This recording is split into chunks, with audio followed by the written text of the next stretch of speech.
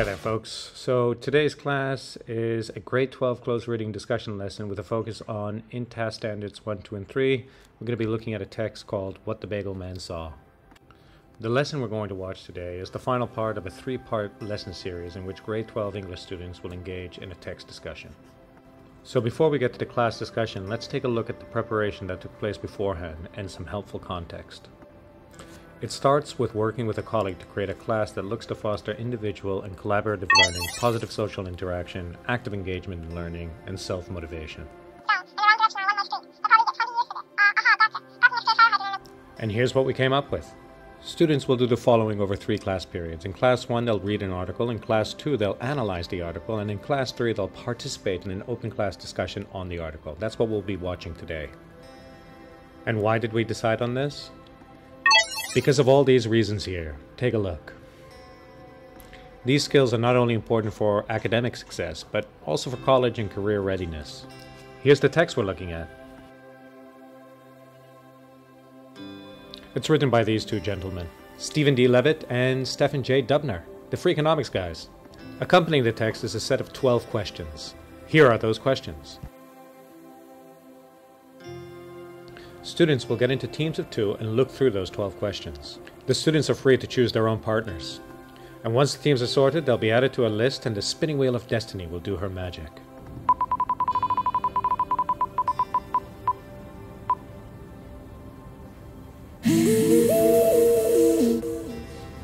The spinning wheel of destiny will determine which team has first dibs on 2 questions they'd like to focus on from the set of 12. And so the process will continue until each team has 2 questions to focus on. Because of the large number of students, it was decided that we would split into 2 groups. And here are the results of that process. Though on the day, several students didn't turn up to school, so we ended up putting everyone in one discussion group. The discussion facilitator is a student chosen by the teacher. The discussion facilitator is tasked with leading and guiding discussion to ensure that it is productive, inclusive, and engaging for all participants. The teacher will serve as the timekeeper. The timekeeper is tasked with monitoring and managing the time allocated for discussion to ensure that it stays on track and within the specified time frame. In class 2, we noticed some students were simply copying and pasting their answers from OpenAI or Google. So after a little in-class talk on responsible tech use, students were sent a reminder via text message. Beloved students, just a wee little reminder. I'm so very happy that you guys are using ChatGPT to help you with your analysis of the text. ChatGPT is a super useful tool that can provide you with plenty of information and insights, but it is not a substitute for your own understanding and expression. You need to be able to explain the text in your own words and relate it to the topic of our table discussion. You also need to consider who your audience is and what they expect from you, which in this case is your fellow classmates, so be sure to be using language that they can understand. Don't just repeat what ChatGPT says or read from a script. That will make your discussion boring and unengaging. Don't be boring and unengaging. Be interesting and engaging. How? Come in prepared with some notes and questions that you can use to spark a lively and meaningful conversation. If we all do that, we'll have a most lovely discussion. Here's the rubric the students were given prior to their class discussion. Here's what the text, What the Bagel Man Saw, is about.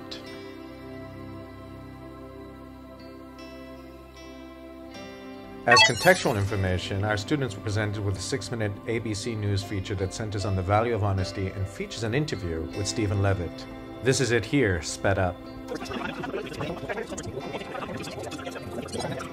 And just a couple of things to note with regards to the discussion. Everyone participated to at least a question, but not everyone made the final cut of this 20-minute video. The full video of the class discussion will be shared on ManageBack. This will provide families of students with access to the video, allowing them to remain informed about their children's progress and ask any relevant questions they may have. In the upcoming week, we intend to review segments of the complete video with our students to analyze strengths and areas for improvement. And here's the class discussion. Alright people, we are recording. So remember, Emily and Rose are going to be running the discussion, just kind of follow their lead. Let's look to bring people into the conversation, right, to expand upon people's ideas, right? Let's not just read from the script, right, but kind of give our own. And yeah, we'll see how it goes. I'll keep time, so if we go over the 3 minutes, I'll let you guys know, and then we can look to finish off that point and move on to the next. All right? So, Emily and Rose, do you want to... Can we have like last 10 seconds? Sure. So I'll do this when there's 10 seconds left, okay? 倒计时1、2、3，你看了吗？是不是也还没有开始？我看了中文版。对，但是就是咱们就是说，我在说第一个版本，你准备第二个，然后你再说第二个。可以，可以。All right. So when there's 10 seconds left, I'll go like this, okay? Okay. All right. So you guys can introduce it and we can get started. All yours. So happy to see guys like join this discussion because many people didn't come. So we're happy to see you guys like sitting here and to share our feelings about this text, about this strange person who sells bagel after he graduates from very, very good universities. Now, so let's see the first paragraph of this text. We can see he is trying to use the he is constantly using the word he and his. This kind of words are trying to like give us a feeling of telling other story. So also there's a word once upon a time. When can we see this word? I would say like in some fairy tales, like the Snow White and Sleeping Beauty, this kind of fairy tales. What do you think why the author is using once upon a time and the verb he or his in this text from the beginning?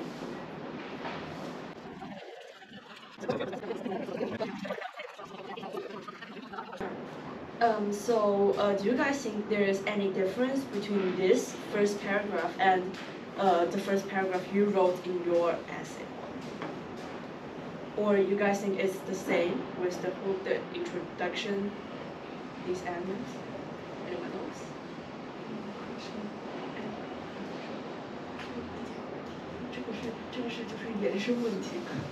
I think by giving his experience to his readers or audiences, this kind of experience will catch the the audience will be very curious about what will happen after. Like with this kind of experience, why he chose to sell bagel or like how sell bagel changed his life, because he basically made how to say that, made a point that is trying to catch everyone's eyes and let them into the next steps. And I think, yeah, we can also add as well, we can ask the question again from Emily. Do we think it's an effective hook? I mean, what are your thoughts, Ruby? Does it make you want to read the story more? Do you think it's an engaging hook in terms of taking this fairy tale kind of approach and then kind of diving into their story, right? Because they discuss how he's unhappy at work, right? Looking for that change. Yeah.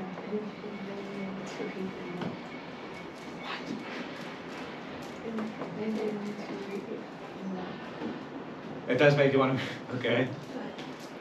What's that, Kelly? When I saw the Once Upon a Time, it gives me a feeling that like it is something that I write when I just learned how maybe when I was in the kindergarten. So because when at that time I usually tell stories and start with the beginning of the Once Upon a Time, and when this author writes this as a beginning, I feel like it's not going to be that academic, or I feel like it is a really easy story for me. So it gives me a really like good impression to want to read this article. And I think actually you raised some points there that's connected to one of the other questions, right, in terms of the writing style, which we'll come to later. Oh, sorry, I'll give it back to you, Rose and Emily. So the next question is about humorous. So can anyone find some examples of humor in this text? So let's tell me, how many did you find and where is it? Maybe in paragraph 20 there's a humorizing line. For instance, weather has a major effect on the human rate, and unreasonably pleasant weather inspires people to get significantly higher rate, and it inspires people to pay more. I think it's it's ridiculous, I think, when I read this, because you compare the weather and payment rate, but maybe the humor can lighten the tone of the article and make it more engaging for readers. Like it used playful language and poking fun. Yeah. And Anyone find other examples? I feel like it's not so highlighted because when I read the text, I cannot actually find those humor examples at first time. So can anyone find the second one? Or like, is this some example similar to humor? And I find in line 148, you can find it, and it says that one customer left a note on the side of Polo F's white fencing place in parking place. You're freaking a lot of people out. Like it's also maybe it's a little cold. Yeah. Yeah. I think all the humor in this article are all cold. Yeah.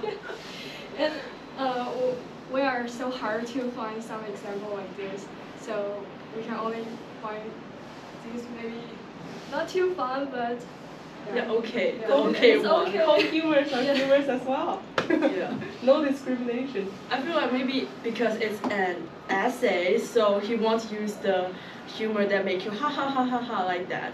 He might use something that make you feel like yeah, it's fun. Just this kind of humors. Yeah. So let's move on. What about the description of Paul F? How is he described? Is there any humor in that? No? Foreigners, like we always humor by our local humor, but not like international humors. There's some. We need some time. Okay. All right, we'll come back to the humor one later. Yeah, we can go to the next question.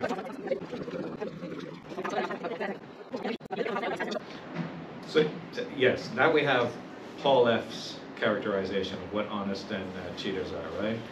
We also have, yeah, a little bit of an example of humor there as well, right? In terms of describing that personal experience, right? I think it's a humorous situation, right? And how do Dubner and Levitt also characterize honest people and cheaters based on the article?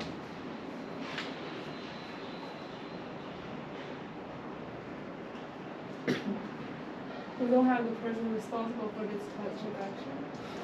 Yeah, but we all read the article, right? We all read it. I mean, what's the impression? And we can also, sorry, go ahead, whatever. Yeah.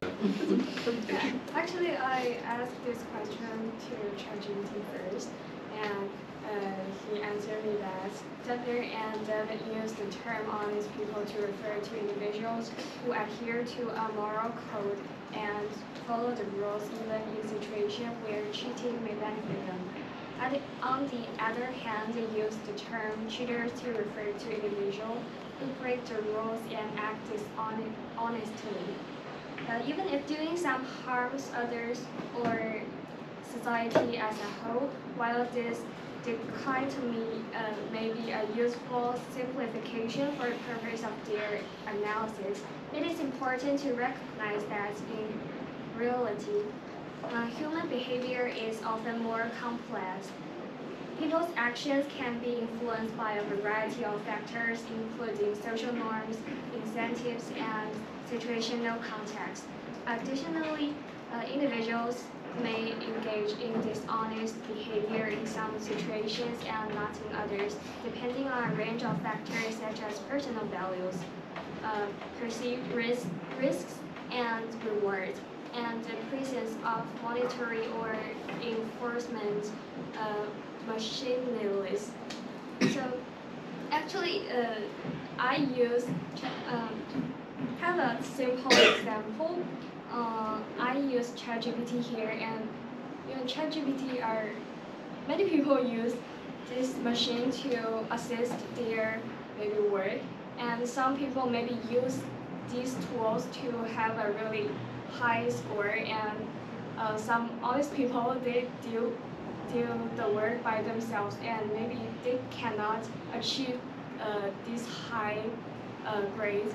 Like people maybe use the AI to cheat. Yeah. So let's linger on this a little bit actually. So Erin raises an interesting point in terms of how we can relate what we define as honest and cheaters in our own lives. So Erin's raised the point of using ChatGPT. As she said, perhaps, I don't know if you were implying that people who use ChatGPT are cheaters and those who do not are honest. Is that what you're suggesting here, Erin? Yeah, maybe sometimes they use the AI to some like assets, but yeah, Yeah. All right. So if we were based kind of on the article, right? It's kind of like a little bit binary in terms of how we're describing people as cheaters or honest, right? Whether or not they pay for a bagel or not. How else can we relate it to our own lives? Yeah. I just saw a case yesterday. It's not real, but it was happened in